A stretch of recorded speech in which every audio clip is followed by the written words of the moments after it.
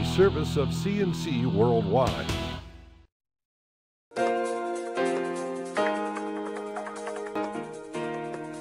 The CNC Daily is a service of CNC News and Jib Jab Greetings. I'm Bud Lowell. Your full AccuWeather forecast is always on top here on your CNC local page.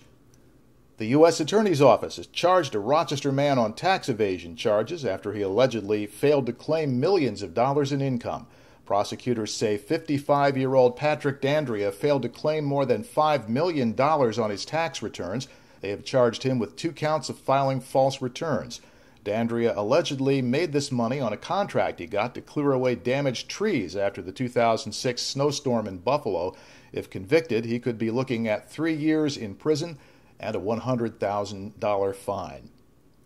In Canandaigua, a woman police say claimed to have breast cancer to solicit money from a sympathetic public has been indicted on 16 criminal counts by a grand jury. 30-year-old Melissa Jones was indicted on charges including grand larceny and criminal possession of a forged instrument. She entered a not guilty plea. Jones is accused of taking money raised on her behalf after she falsely claimed to need it for treatment. If found guilty, she could face 10 to 20 years behind bars. Rochester police say a 24-year-old city man was killed and his 22-year-old brother seriously wounded in a West Side shooting. Police were called to the corner of J and Saxton Streets Tuesday evening for a report of shots fired.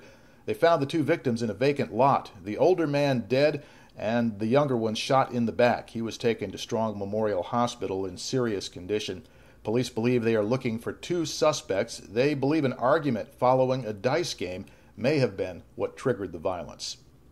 A Fairport man is in Monroe County Jail pending a court appearance Friday after firing a gun at village police officers Tuesday night. David Salmon is 47. He was arraigned in village court on charges of reckless endangerment, menacing a police officer, and criminal possession of a weapon. He's being held on $50,000 bail. Fairport police say officers went to Salmon's home for a mental health check after Salmon allegedly told his doctor he was planning to kill himself. Salmon fired several shots at the officers. They fired back. Nobody was hit. Salmon has a preliminary court appearance in Fairport Friday afternoon. Heavy thunderstorms missed most of the west side Tuesday, but they wrought havoc in power outages on the east side of Monroe County and out into the Finger Lakes. Seneca County was hardest hit. Officials there closed roads from afternoon into the evening on Tuesday. Seneca Falls Schools, Seneca County Head Start, and the New York Chiropractic College all had to be closed Wednesday because of storm damage and power outages. The New York 390 Expressway will be closed southbound from Ladder Road to Vintage Lane in Greece starting Friday, June 1st at 10 p.m. until Monday, June 4th at 5 in the morning. This is part of the ongoing project to maintain and fix up the road from the Lake Ontario State Parkway south to the Ridge. All southbound traffic will be required to exit at Ladder Road. The detours are up. Michael Ledbetter, a senior at Greece Athena, will sing before President Barack Obama, then perform at the Kennedy Center in Washington. Ledbetter has been chosen a Presidential Scholar in Music Theater, the only scholar in that category this year. He'll be receiving a medal and singing for President Obama June 16th. He'll perform 2 days later at the John F. Kennedy Center for the Performing Arts in Washington.